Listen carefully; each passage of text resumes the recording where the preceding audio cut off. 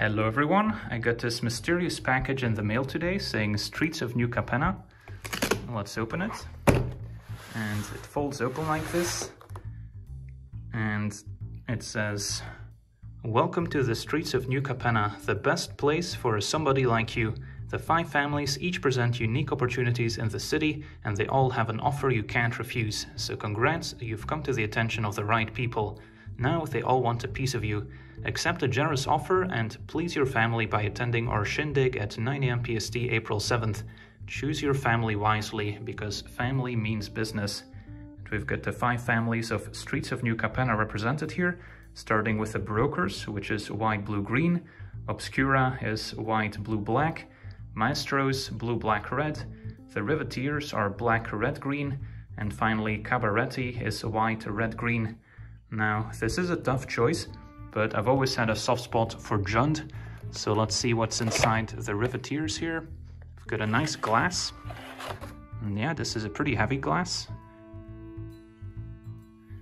We've got a letter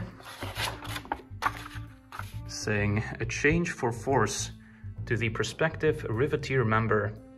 We're the best the city has to offer, and you're one of the best. When you're a Riveteer, if anyone messes with you, they'll have to deal with us.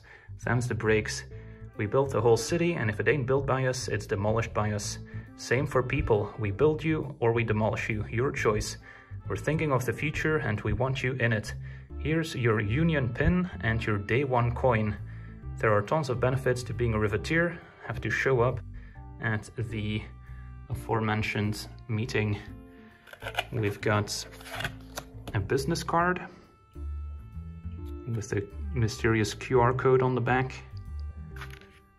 And as they mentioned, there's the Riveteer pin and the day 1 coin. And this is a pretty heavy metal coin, so great for those coin flips. And ooh, what is this? Halo dust.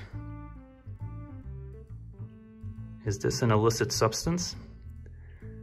Mentions dry white glitter turns teal in liquid.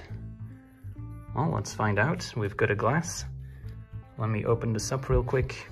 All right, I've put some halo dust in our glass. Let's see what happens if we pour some water in it. Whoa, that's cool. All right, well, bottoms up.